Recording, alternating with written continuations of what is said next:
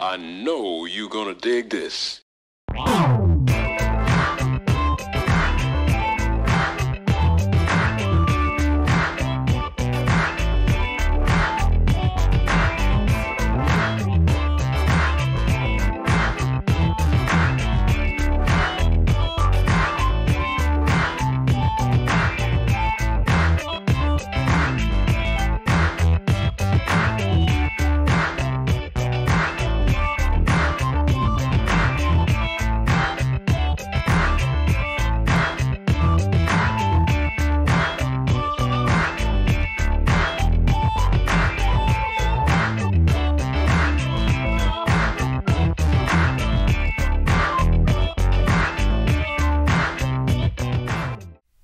This is Rhine McLin, host of the Funk Music Hall of Fame and Exhibition Center's award-winning show, Funk Chronicles, recorded live here at DATV Studios in Dayton, Ohio.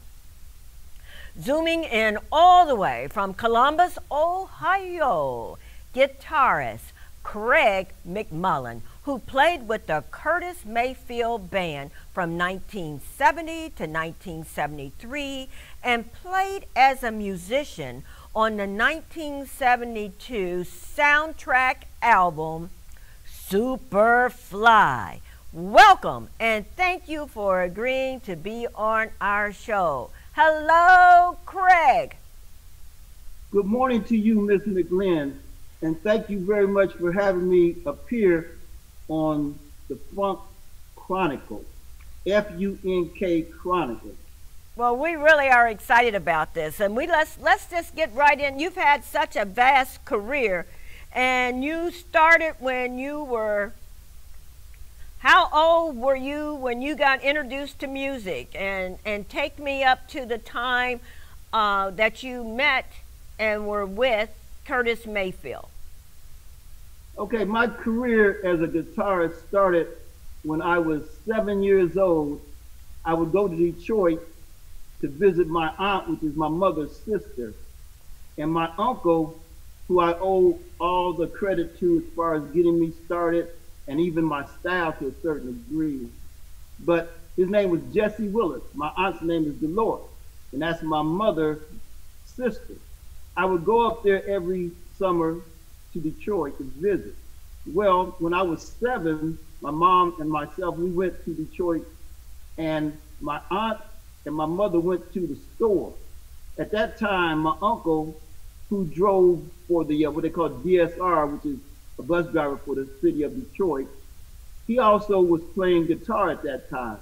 He never played professionally, but he taught himself how to read music and play the guitar. So at 7, he taught me how to play the song called Honky Tonk, which is made famous by Bill Dogger. Anyway, when my mom and my aunt come back, I was able to play that whole song. And so therefore, my interest of being a guitarist started at that point. So by the time I turned 8 years old, which was like in November, my mom granted me the permission to go take lessons. And I say granted me because she had to pay for it, right? But anyway, I didn't have my job then. Anyway, so I started taking lessons. Then I'll skip all the way up to like, by the time I got to junior high school, and mind you, the great thing about taking the lessons was that I was able to read music. So we had a jazz band that performed once at junior high level. But now the real thing started when I went to high school, which was in the 10th grade at Columbus East High School, which, you know, you guys being from Ohio, you know that East is known for winning championships in sports, et cetera, basketball especially. But basically, they had a winning, or what you would call a championship type of jazz band. And we would enter the contest, and we would always win playing these contests. Well, when I was in the 10th grade, my first year in high school, I made all-city jazz band, along with 3 other of my schoolmates. Steve Barnett played bass, Leroy Savory played trumpet, and also the great Bobby Austin. and he went on to play with Jack McDuff and other jazz groups. But we all made or were part of that particular all-star, all-city jazz orchestra, which was under the conduction of the great Doc Severson, because the Ohio Music Education Association had a conference here in Columbus at that time, and we performed. Now, the good thing about that was that our conductor, or our musical director, is named Mr. Ted Turner. Now, Mr. Turner wrote out all original material and songs for our band to play. That's one reason why we always sounded somewhat different than most groups, schools. They'll buy what they call stock arrangements, and then they go into that. And so therefore you can catch somebody playing the same stuff. Well, we were playing original stuff that was written out by Mr. Turner. And Doc Severson, like I said, he was a conductor.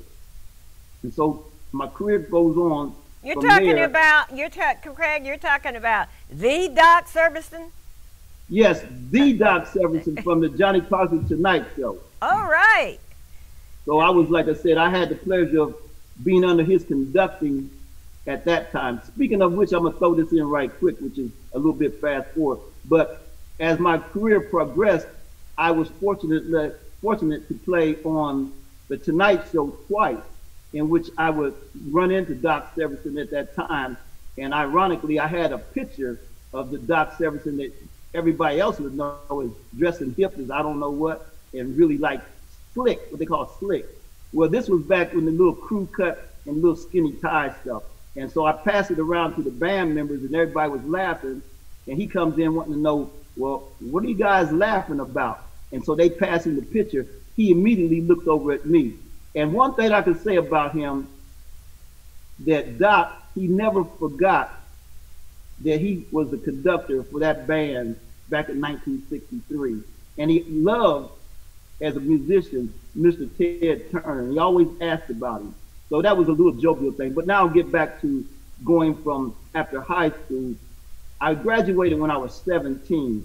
Bobby Austin, the other trumpet player that I spoke of earlier, that was in the All-City Band and at my high school, he had already gone to Berklee College of Music, which all those that don't know, Berklee College of Music probably would be considered the best school for jazz, basically.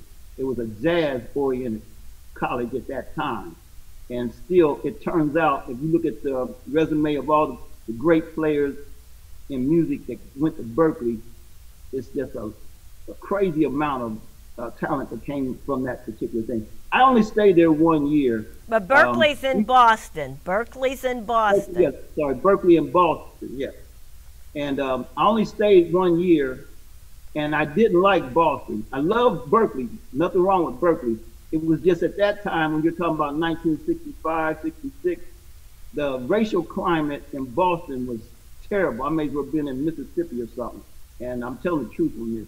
But anyway, I couldn't really get with that. Being young at 17, you're away from the great state of Ohio. You know how we Buckeyes are, you know. It was just different.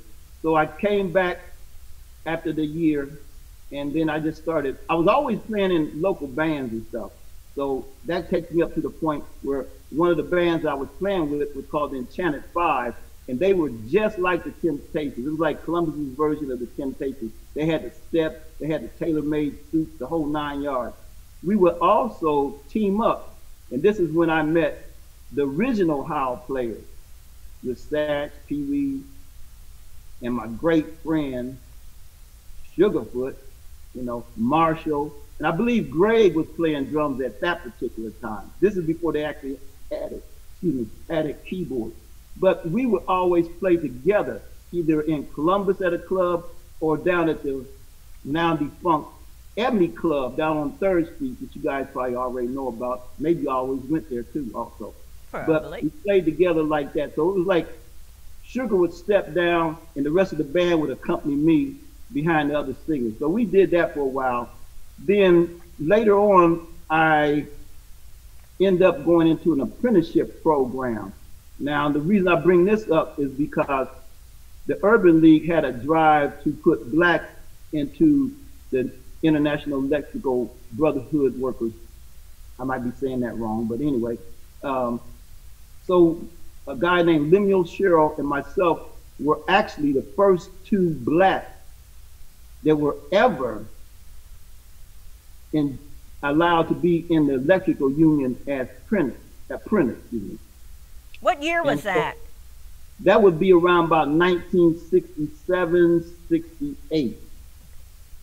Okay, and you know how long electricity has been around, and the fact that we were the first two, they use the word men of color, but I'm just saying we were the first two blacks that they allowed, and I say allowed, to be a part of their apprenticeship program. Well, I was still playing. Matter of fact, I remember coming from Dayton playing at the Ebony Club or something. I got good grades in the apprenticeship part of my schooling, but I was not always a 40-hour-a-week guy, which you can imagine, playing at night and trying to make it to the job the next day. Especially this was straight up construction, where I'm building buildings and stuff like that. Make a long story short, they had to let me go, which means I got fired. So I went back to the urban How long league. did you last in the program, Craig? How long did you last? Probably a little bit over a year. Okay, and what about the other gentleman? Did he He finish? continued on. Lemuel Sherrill, he continued. He got his journeyman's license. He even had his own company after a while. Okay. Lemuel Sherrill is his name. So he was successful. So they got 1 out of 2. So that's not bad. That's 50%. Yeah, but back to, I always wanted to be a musician. So the director of the Urban League at that time, his name, I'll say it in a minute, Mr. Laurie, he told me, and this is important, he told me, he said, you disappoint us.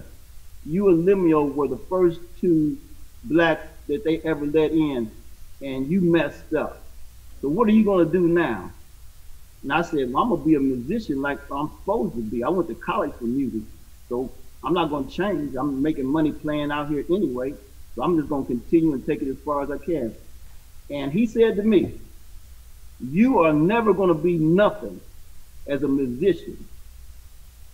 You're never going to be nothing as a musician. You just messed yourself up, and you're very disappointing to us because of that. Now, those are true words. So I remember that. And then after that, I'll fast forward a little bit. I end up getting with the Impressions. The way I got with the Impressions is through Andre Fisher, who everybody knows is a drummer with Rufus and also married Natalie Cohen, which they won Grammy for Album of the Year, Inseparable. But anyway, back to Andre and I were like what you call child buddies or young men buddies, I would say. But he was originally from Los Angeles, and he came here with a group called the Exits. They had a little hit out, local hit rather. And as most bands do back in those days, somewhere along the line when they're on the road, they end up disbanding because of whatever their management is, or it just wasn't always put together correctly for them. So he started living here in Columbus, and we would play at the jam sessions. He became a house drummer for the J.C. Davis, which was at the Bottoms Up. Just like Dayton, Columbus had several clubs in which you could see the top stars, like the Jamaica Club. You can always see Ike and Tina Turner's bus out there in the late 50s, and et cetera, and all those. And then the Bottoms Up was most famous because you could see people like the OJs, you know, the Ohio Players, and I also played out there with the Enchanted Five. But it was known for having, like you call, national black R&B artists there. So he was in the house band there. And he and I always played, but see, he could play jazz.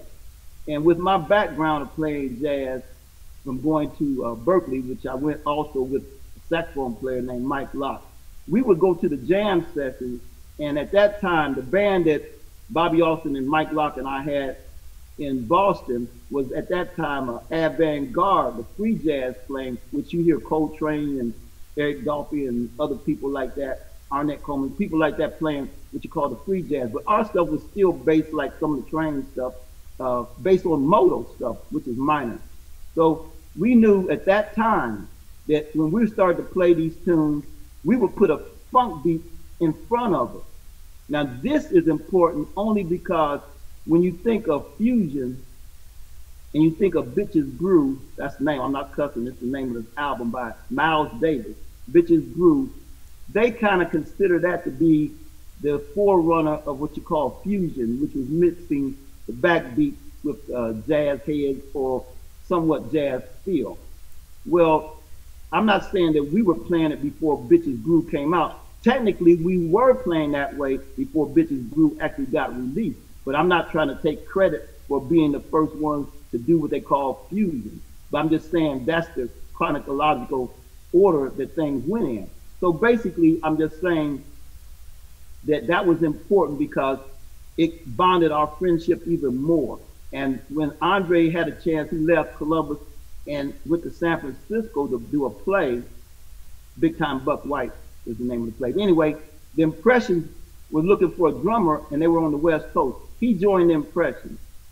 And so therefore, as young guys, we always made that bond. One day, we're gonna play together on the big stage, man. Don't worry, we're gonna make it. Well, when time came for Curtis Mayfield and the Impressions, which is the Impressions at that time, it didn't have Curtis Mayfield's name up in front. It was the Impressions. Andre told Curtis about me. They sent me a plane ticket. I went to Chicago to audition. Naturally, I aced it. And that's how I got in with the Impressions, which was Curtis Mayfield, Fred Cash, and also Sam Gooden. The Impressions that everybody really realizes without Jerry Butler and the other two that came from Chattanooga. So it was the three-piece Impressions. And now I'll fast forward a little bit. So Curtis, after about a year or so, Curtis decided he was going to step down from the Impressions because he had already cut the album Curtis as a solo artist.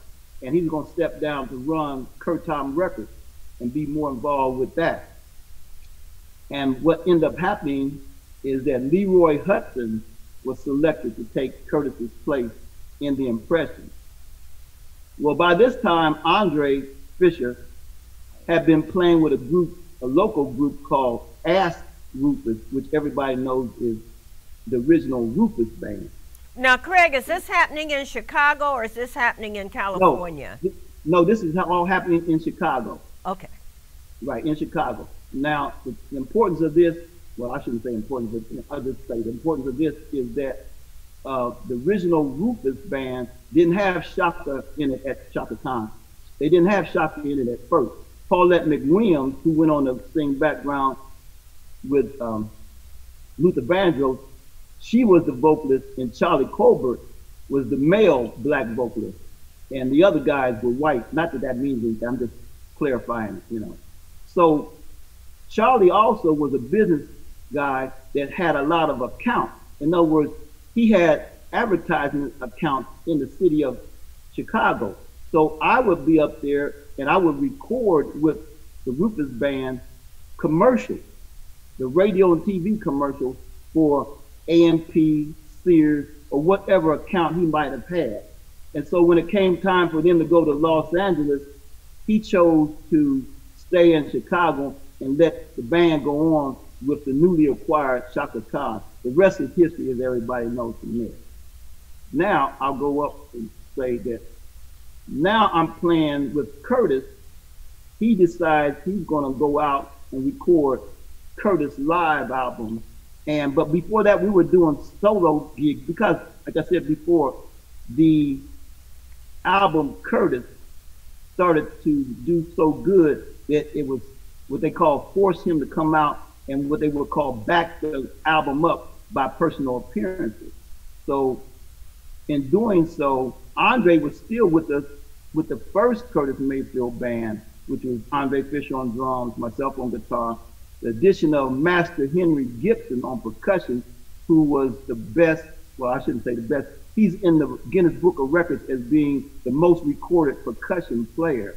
So that makes it kind of good. But anyway, all the percussion stuff that you heard out of Chicago generally had Master Henry on it. Anyway, Lucky Scott, who was Sam Gooden's nephew, he was the bass player. So that rounded out the very first, which is technically the Impressions Band without the keyboard.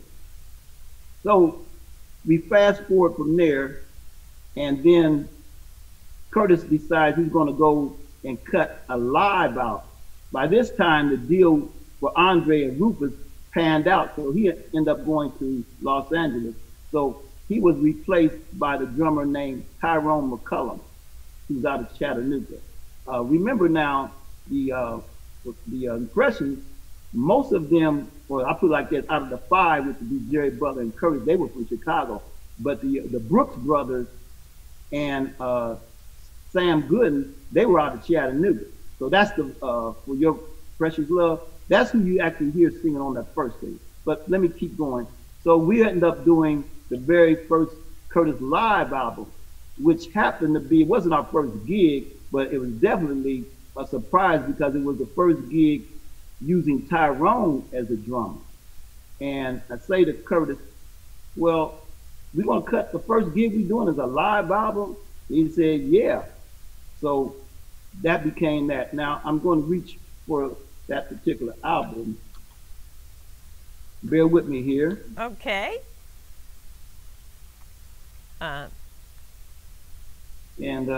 So you're showing the CD and I have the LP. Okay. So if you, hey, since you want to be like that. All right now, that's the back of it. There's a lot of pictures right there. And Miss Lynn, McLin, she has the actual album, she said, which I'm moving a little, I'll make my, so I won't be jerking for you. This is what Miss McLin has. The original Curtis live album. Yes. And like I said, it has our pictures on it. Now, the good thing about it is it has our pictures on it.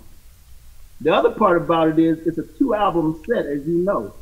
And technically, there are some great songs on here that are definitely great message songs, like We People Who Are Darker Than Blue, Stare and Stare, I Plan to Stay a Believer, and the other things on it. Everybody can check it out still. It's available. But anyway, so that was the very first album that we did. Now, after that became successful, we're still touring around. Then Curtis ends up, he turned around and we cut the album Roots, which was the second actual album that Curtis did. It would be the third album for him, but for us as a band, it would be our second album that we did with Curtis. And this is all prior to, one second, not moving too fast again. So this is the Roots CD right here. It has some great songs on it. Out of this one especially became a song that was very popular, especially called We Got to Have Peace, and so forth. Okay, now we fast forward a little bit more. Now the next album coming up, after we did a lot of touring and stuff like that, would be Curtis's Superfly album, in which he was contacted by the producers there to do this particular soundtrack. Now, mind you, Isaac Hayes had already made a big splash with Shaft, which showed that black artists can do soundtracks that can relate to the actual movie and propel them to gross a lot of money, I guess you would say. But ironically, Superfly outgrossed the movie. But one thing about Superfly was released about, I'd say about 11 months prior to the release of the actual movie Superfly. Let me jump back a little bit. So the first song that we as a band did was our cameo appearance in the movie Superfly, the club scene, in which we cut Pusher Man. That was the very first song that we did. We did it the night before. We went into the club scene where they were filming the next day and did our cameo appearance for that particular scene. Then we were off to Europe. We did not start to cut any more stuff on Superfly till after we came back from our European tour, which happened to be maybe about 3 or 4 months later. The rest of the album soundtrack that you hear for Superfly was cut in Chicago, And the drummer at that time on that whole album, except for Pusha Man, is named Morris Jennings. So you still have Curtis, myself, Joseph Lucky Scott on bass, the Master Henry Gibson. And on a couple of the songs, we have the great, my buddy, Phil Upchurch playing guitar also. Like what you hear on Superfly, where you hear that volume pedal thing, you know, like that. Not the wah-wah sound, but just what the guitar players call a volume pedal sound. Anyway, that's Phil doing that. Now, I am the only one that played, and I'm saying, I'm not trying to be like, oh yeah, okay. No, technically, I'm the only guitarist that played on every cut. And I only say that because I'm proud of the fact that Freddie's Dead, which is Curtis's best or #1 grossing single, there's only one guitar player on there, and that's me doing my wah-wah stuff. And then you have Master Henry Gibson and Lucky Scott and Morris Jennings as the rhythm section, along with the keyboard players and the whole orchestra. Let me give credit to Johnny Pate, who did all the arrangements. And the reason I say all the arrangements is because there was controversy about Johnny and Curtis and this and that. And maybe people that are a little older, they might remember there was going to be a lawsuit, but Johnny decided he wasn't going to go that route, and he'll just say, forget it. Now, mind you, Johnny Pate was the Impressions arranger for years and years. So like, it's almost like Curtis and Johnny like brothers. So now these two brothers having a little spat about something. And technically, and I'll be honest, it was about getting his rights for Junkie's Chase. Now, what I'm trying to say is this, and this is very important for all those out there in the music world, that Johnny Pate, that was his original composition and arrangement. All he wanted was just to have his credit for that. And through whatever means, and I'm not going to get into it like that, but I've got to tell the truth while I'm up here, because the Funk Chronicles would not be right unless everybody told the truth about the funk. And this is part of the funk that you need to know about. So anyway, my point being is that that's what I call getting cheated of what you did. But that's the way the music game goes sometimes. So I just want to make that clear that Johnny Pate was the arranger of everything. And Curtis might have hummed something, maybe. But to be honest with you, and anybody that's taken any theory and done any arrangements, you know when you got a full orchestra, you start harmonizing all those different notes and writing that stuff down. For the person that did not read music, I don't think you're going to take that kind of credit. I mean, not saying that you couldn't hum something and everybody writes it down from there. I'm not saying that. I'm just saying give credit where credit is due. It doesn't hurt anything. But the reason I say that is because if you look at the album, it'll say something different, like written down from the original dictation. Now, everybody knows what dictations is.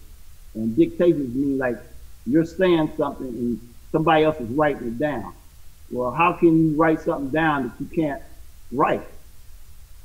Well, anyway, later for that. So let's go back to the good stuff. I'm sorry. But after Superfly, which became, it grossed big, you know. I say this, on Jet magazine cover, Curtis Mayfield, they said, he was on the cover of Jet magazine, and said that Superfly grossed $20 million. But now when you look at the date of the Jet magazine, and you look at the date of the release of the movie Superfly, you can see that within 11 months and so many weeks, Superfly album was already out, which means that if they printed that and that be correct, that means that Superfly grossed over $20 million back in 1972 in less than a year. Put that money up against what's money nowadays. That's a lot of money. You know, maybe I should have gave us a couple million so we wouldn't have to pay them taxes. I would have taken it anyway.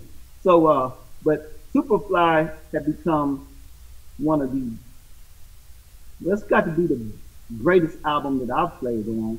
The most rewarding album, and I say that because of monetizing and the fact that a lot of the songs from Superfly are in movies. I presently, as a musician, fortunately, as a musician, have done a lot of recordings, but the union keeps track of stuff. So now when we have today where a lot of the soundtrack that you hear are taken from old, what they call old school music or old R&B stuff and put into these movies. Well, according to the AFM contract rules, et cetera, we get a piece of that money all the time. So currently, I'm fortunate to have over 23 movies. Not all of them are from Superfly, but you know, like Roll Bounce, which is Boogie Fever, you know, I get stuff from that. So basically, commercials, any of the TV shows, all that, as what they call non-performing musicians. When I say performing, in other words, I'm not singing, but you get a little piece of the action. So in other words, instead of buying a big building for the Funk Chronicles to be housed as a museum and paying off David's mortgage, et cetera, I only get to take you and David out to McDonald's and we can enjoy 2 or 3 milkshakes with no problems in my check. Okay.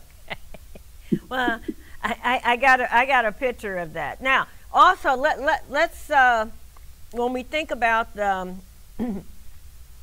Curtis Mayfield Band, how many members of the original, since you became a part of it, how many members are left in that band? Technically, the only members that ever were in the band would have been, now let's just say for the drum part, would be Andre Fisher originally because we were with the Impressions. He still lives, and we have done Curtis Mayfield tribute concerts in the past, and we'll probably do some more. But basically, everybody that you saw in that picture is passed away, unfortunately. And so only time I get a chance to be with them is through video. So me being with the videos, there's plenty of videos out there of us playing, but I'm the only, what you call, living guitarist or member of that band right now that's still alive, outside of Andre. But I can say I go into past what Andre did and into the Superfly and all the other albums and so forth. So I'm the only one. So if you want to hear the truth, make sure you get in touch with me and I'll tell you the truth. I won't bite my tongue. I'll tell the truth like that. Oh, I believe that. You know, as we, I know that it came up as I was doing some research on you that sometimes they get Craig McMullen mixed up with, what, Tyrone McCullen. And right. you know, it's so interesting, because I'm a McLin, is that seeing black folks with Irish names.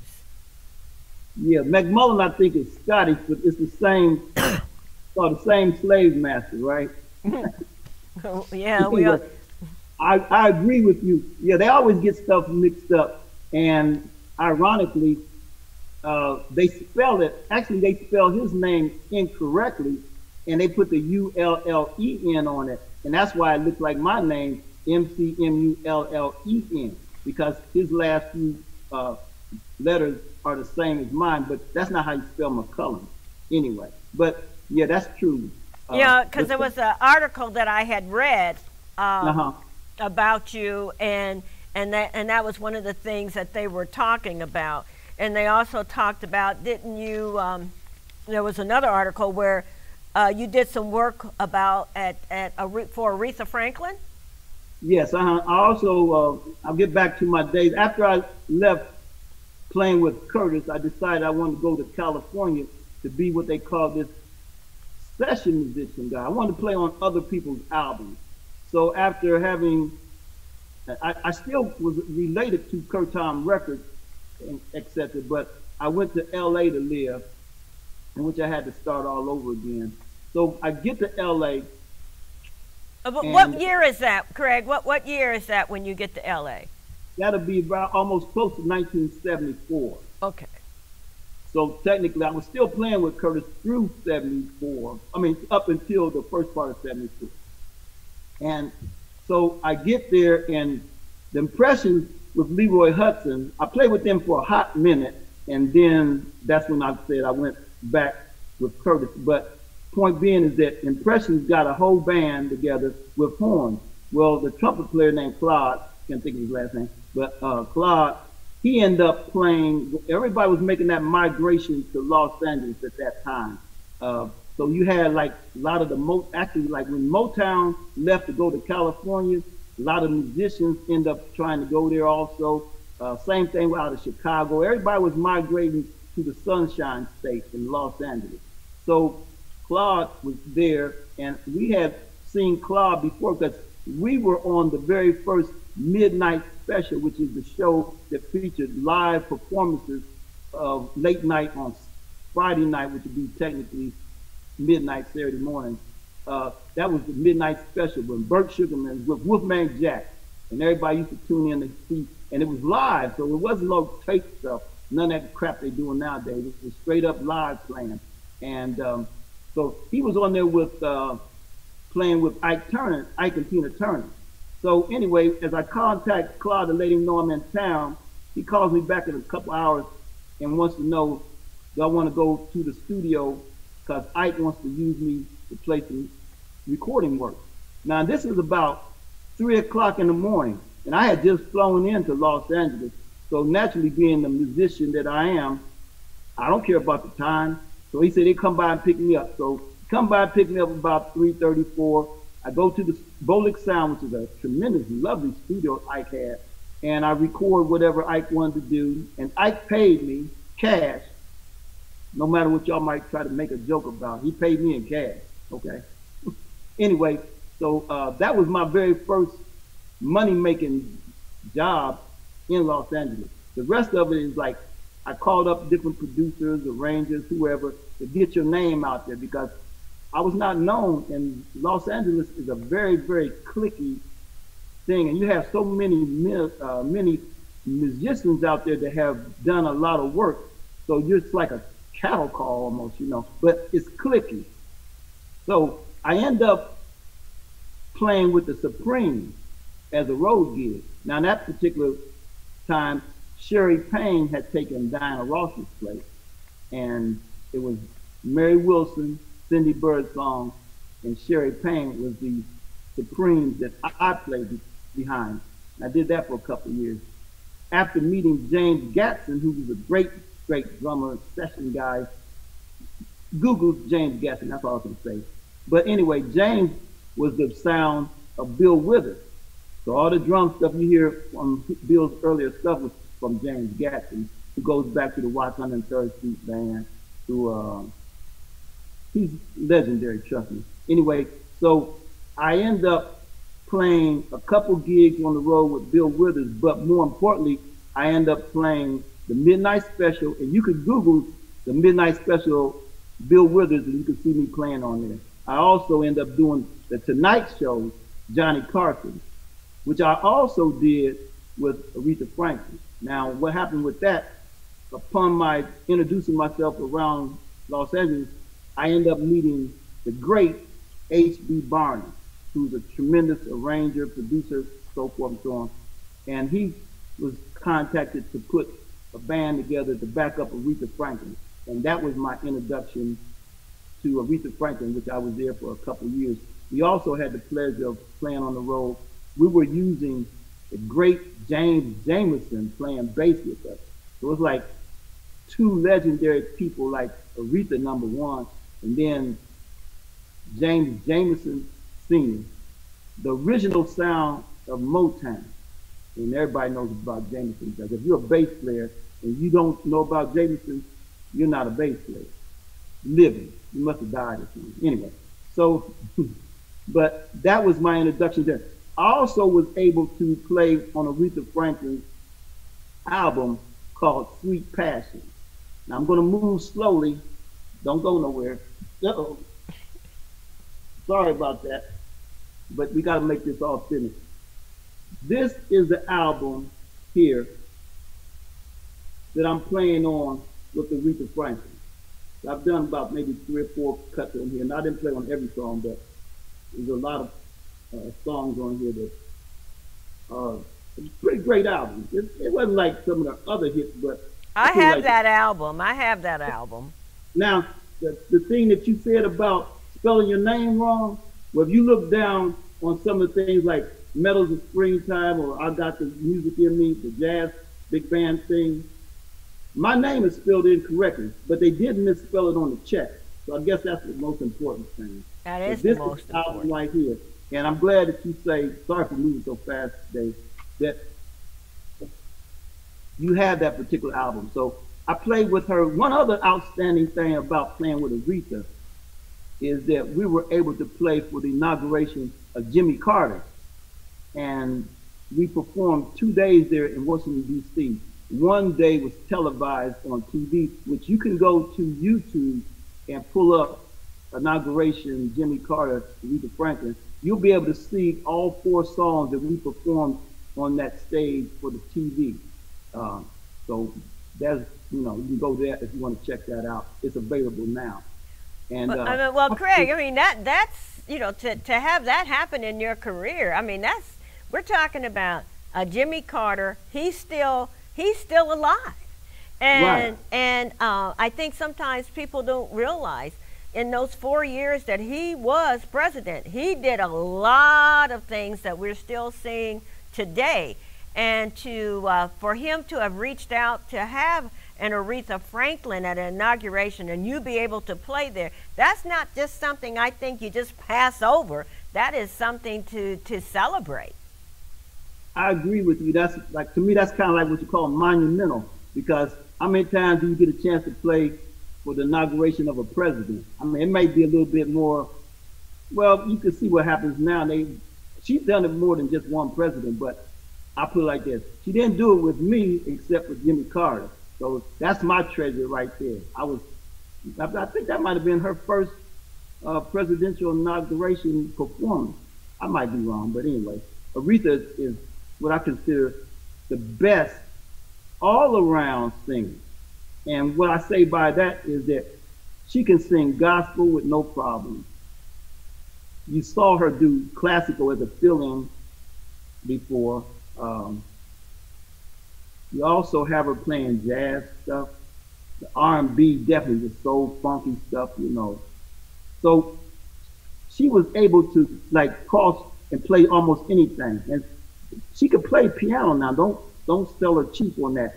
Now, I'm not saying that she could read music, but I am saying that she could play. I mean, if you looked at that Mumbles, I Got the Music in Me off that album, or you pull it up off of YouTube. Anything I mentioned, you could pull up off of YouTube to hear it. And she's playing like piano solos and certain things or on stage when we're playing. So I would consider her the greatest all-around singer that I've ever performed with. And I say that to be for no matter what the gender is, whether it be female or male. And I played with Marvin Gaye also. So I haven't played for too many what you call chump type of singers. They were all, I guess they were pretty good, Yeah, okay. I didn't have to throw no shoe at them, right? Right. One of the things I want to ask you is, what are you doing now? Well, what I'm doing now, I'm presently in school at the Ohio State University, pursuing to get my BA in jazz studies. I've been there for a while, but I'm almost finished. Matter of fact, this summer I'm taking one of my GCs in geology of national parks, which is one of my sciences that I have to take. But like I said, I'm almost finished with everything. I finished all of my jazz studies. You know how college is now, they want you to take all this other stuff. It's not gonna matter, but you gotta jump the rope that they provide for you and jump high enough so you don't mess up and so forth and so on. But that's what I'm doing, and also plan to continue. I'm still able to, like nowadays, people can record from their home, etc., etc. So I've done some things where people are sending me tracks, and I'll go ahead and put my guitar on them and make money deals like that. But basically, that's what I'll end up doing. Now, as far as when I get this piece of paper, the thing that I like to do, and I was a tutor also, let me say this, I was a student tutor for a subject called Rhythm and Blues through Hip Hop, which was created by Dr. Ted McDaniels. He's a brother that was up at Ohio State, but he's now retired. But at that time, I was tutoring the football players, and all the football players that you knew that came through Ohio State from, I'd say, 2010, 11, 12, especially that undefeated year. I tutored these guys because they were taking that particular subject, and it wasn't that you had to be a music major. It's a non-music major type of subject, but they took it for what they call diversity. So all the guys that you see, some of them still playing pro ball right now, they are my actual students, I guess you could say. So I like the fact that I could teach and be able to talk, as you can tell. I like that a little bit better than trying to teach guitar. Not that I couldn't, but I like the other fact of bringing history to everything. Like I say, I played on a lot of different albums, etc. I know we're talking about Superfly. I also want to bring to the forefront the album by Donald Byrd called Places and Spaces. I'm sorry about that movement. Okay, Donald Byrd. Yeah, that's jazz. Donald Byrd is jazz. Yes, this particular album went #1 on Billboard, and it is what you call the pre-runner of the word smooth jazz. Now, this is because it was crossing, excuse me for wiping myself, it was considered, if you look at what is called smooth jazz compared to stuff like that, and that comes from Larry and Fonz Mizell, which I'll do this real fast. The history behind me getting with them was through Leroy Hudson. Now, Leroy Hudson went to Howard University, and his roommate was Donny Hathaway. So if you hear any similarities in the voices of Donny Hathaway and Leroy Hudson, it's because, plus they co-wrote together. And if you hear any similarities in their voices sometimes, it's because, hey, they were roommates for a long time. Also at Howard University at that time were Freddie Perrin and Larry and Fonz Mizell. Now, I was introduced to them through Leroy Hudson. Now, these guys were doing a lot of stuff. They were called the Corporation. So I Want You Back, ABC, all that stuff by the Jackson 5. And you see over there writers, it's called the Corporation. Technically, that's who they were. Larry and Fonz Mizell and Freddie Perrin. So as they broke away from Motown, Freddie went to Capitol Records, and then the Mizell brothers went to Blue Note, and that's how I ended up doing Places and Spaces, which became the #1, Billboard's #1 jazz category album in 1975. And also Bobby Humphrey's Fancy Dancer album. I also did Stanley Turrentine, Everybody Come On Out. And moving slow here. Stanley Turrentine, yes. Yeah, Stanley Turrentine, a great saxophone player. We have our pictures on there also. And sorry for that fast movement. But so one of the things that you're letting us know, Craig, is that you have such a broad range of musical talent, and that's to be commended. What I would like to ask you at this time is that your legacy and your relationship to funk, how would you explain that? Well, my version of when you say the word funk, it just means that the beat makes that body move. But now, as far as, I'm not going to get technical because you're not in school and I don't have to explain something to somebody. But technically speaking, although you could say, well, is Freddie's Dead funk? Well, maybe not. But now if you go back to the album by Leroy Hudson, here I go slowly. This is called Spirit of 76. Feel the Spirit of it. Now the song Butterfat on here, now that's definitely the funk that you're looking or you're talking about here. So I played on here's another funky one. If It Don't Fit, Don't Force It by Kelly Patterson. I also played on that, and that went gold. So those are some funk things that we want to put them under what we call funk categories. But other than that, all the music is related. But the great thing about the Funk Music Hall of Fame is that through David and yourself, you're able to keep the legacy and understanding of that particular genre of black music.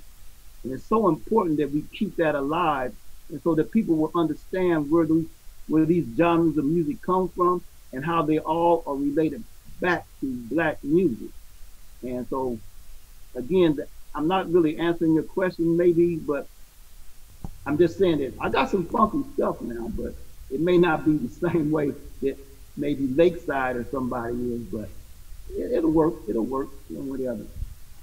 Well, this is David Webb, the president and CEO of the Funk Center. You know, I'm so happy that you came on our show. And, you know, just being in Columbus, Ohio, people don't know the rich history like Dayton, how Columbus it has a little funky history up there. Can you let the audience know about a little bit of your funk in Columbus, Ohio? Can you do that? Yes. In other words, like when you're talking about funk and you've had Michael Beard, who was a drummer for the Barcade. Now, they were just a little bit younger than me, going to East High School. And so Frankie Thompson, the trombone player, and also Michael Beard were part of the great group, the Barcade, especially in their heyday. And then you also have Lamorris Payne, which they call LA Sky, the first horn band that Rick James had.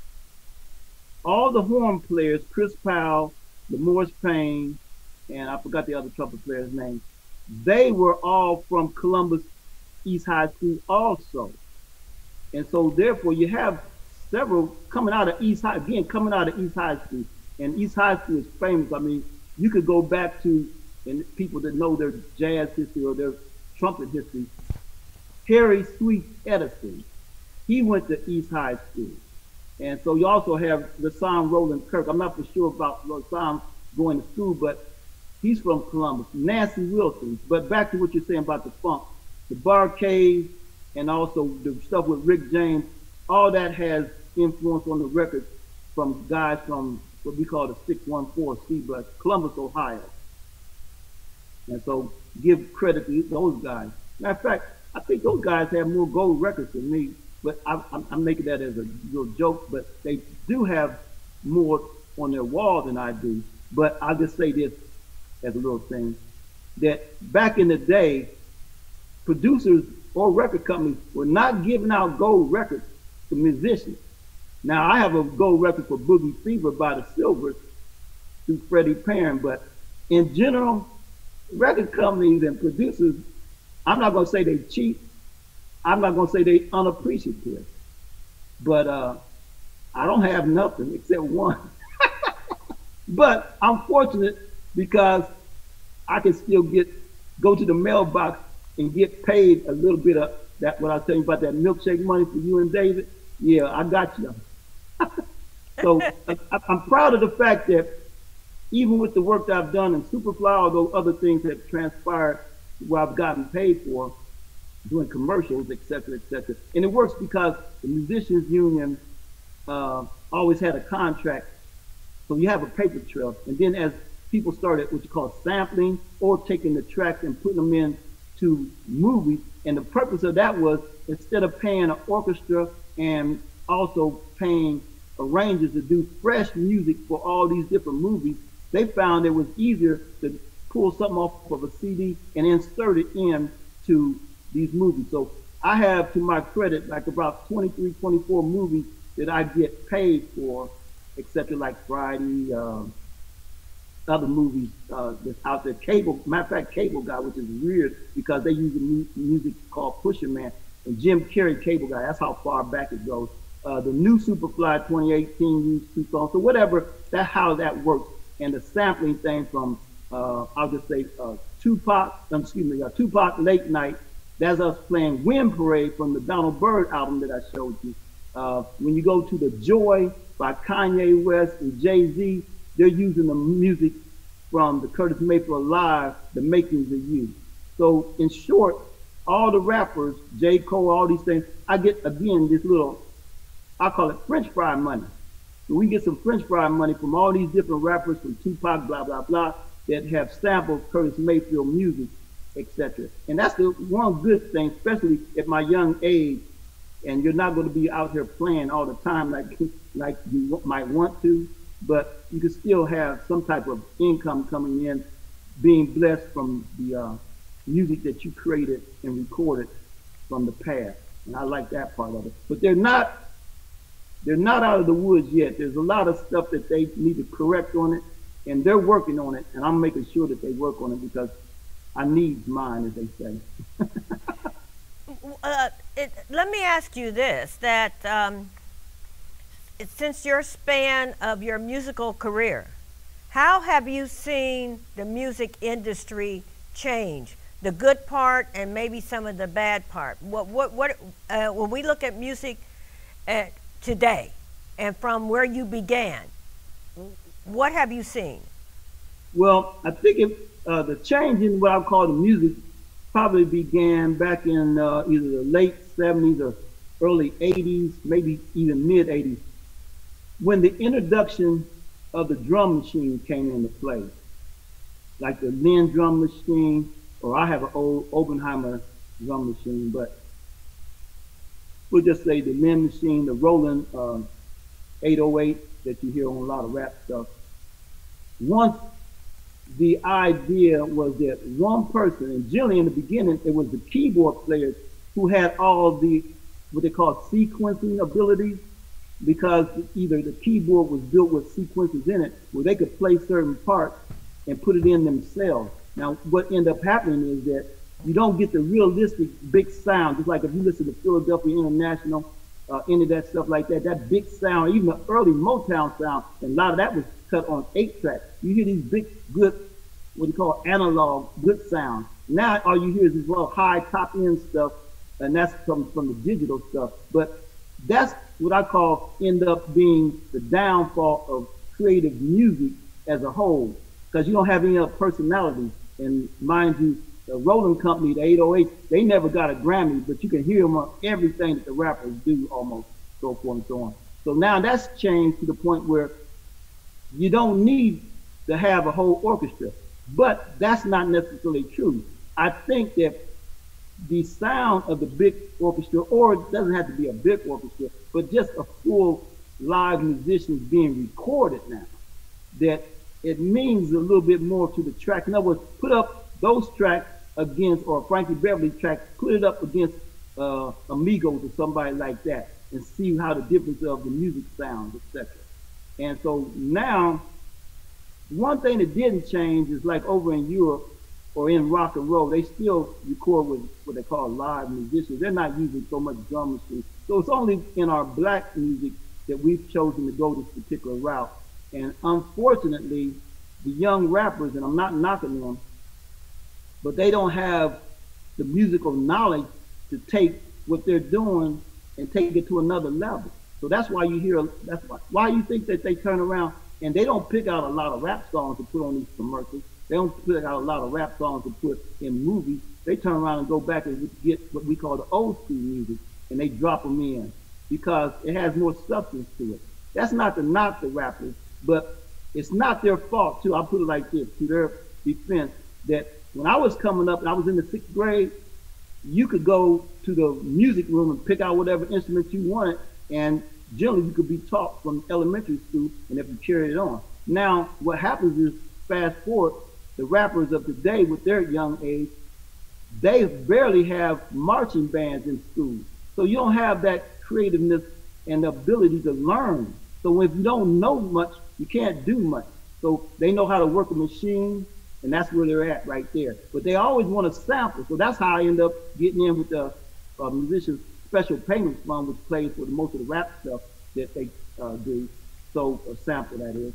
So that's where that comes in at, because they don't have the ability to even play. In other words, like, they could learn, if they knew how to play, or somebody could play, they could play that particular sound that they hear, and then they wouldn't have to use sampled, pre-recorded music. But that's not the case. Thank goodness it's not the case, so I can still give a little bit of mine while we go on. But that's, to their defense, it's not their fault. We as a people have taken away our sensitivity to the art form, whether it be in painting, music, or whatever, we've kind of like turned a blind eye to that stuff, taking it out of the school system, number one.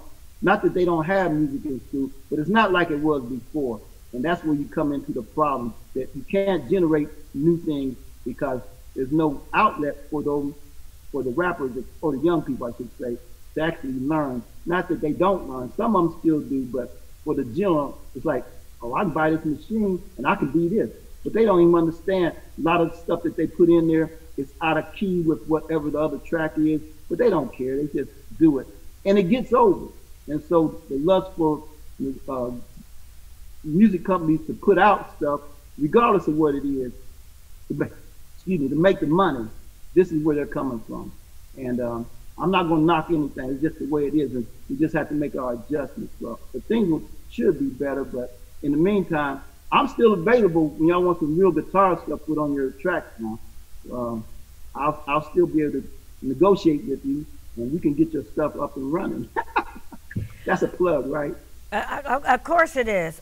My final question to you, Craig, is why do you think that the Funk Music Hall of Fame is important for us to continue in this vein?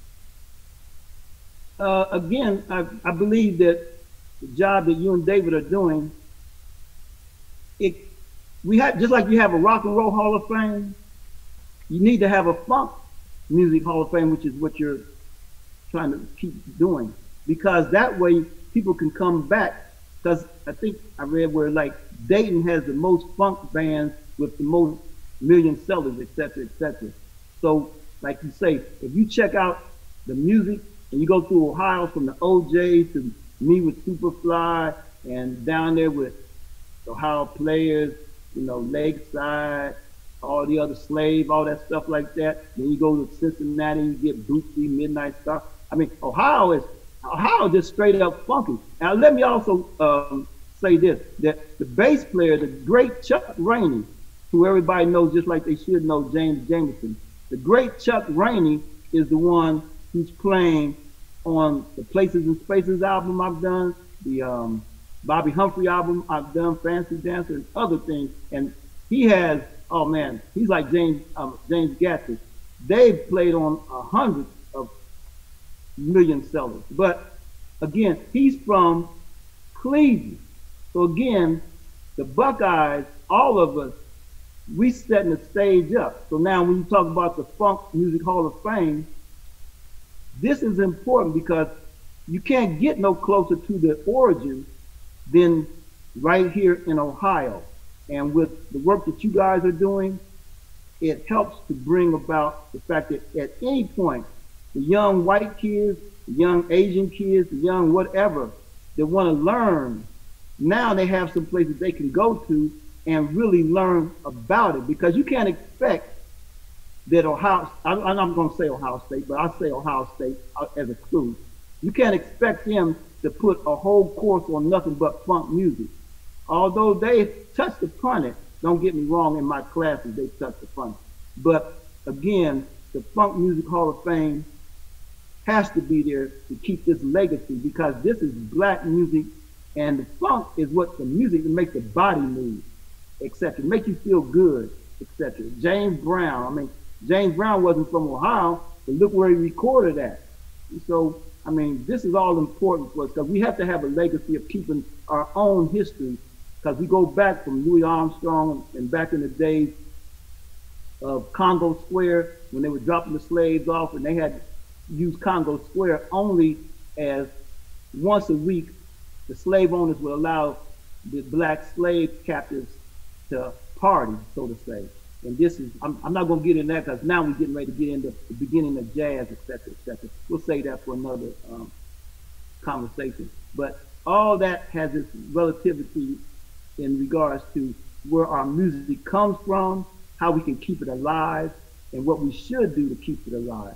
And you guys are doing a great job. And I appreciate the fact that you guys let me become a part of this recording to say my little piece, et cetera, et cetera. And again, like I say, It's been a pleasure. I don't know if we're about ready to wrap up, but it's been a pleasure. But again, the thing that really got me over, I'm going to move slow here. Here we go. This is the one that has propelled me to all these other things. Curtis right? Mayfield, Superfly. Superfly. Now remember, everybody, this was technically not about glorifying drugs, but listen to some of these words, or listen to any of the words that Curtis says, and you'll see that he was anti-drug, but he also was a realist, and he was telling you in songs what's going to happen, just like he's done in other songs that he's had, you know. But the music from this, I've gotten what I call my check, mostly from music from here, and so I can appreciate that and move slow. Thank Okay. you. Thank you so much, Craig. I really have enjoyed and appreciated the information that you have shared with us today. Wish you the best, and we'll stay in tow. And if you have some memorabilia you want to share with the Funk Museum, we will definitely welcome it, and David will follow up with you. And Right. this is Rhine McLin, host of the Funk Music Hall of Fame and Exhibition Center's award-winning show, Funk Chronicles. Until the next time, keep it funky, funky, funky. Places and spaces I've been.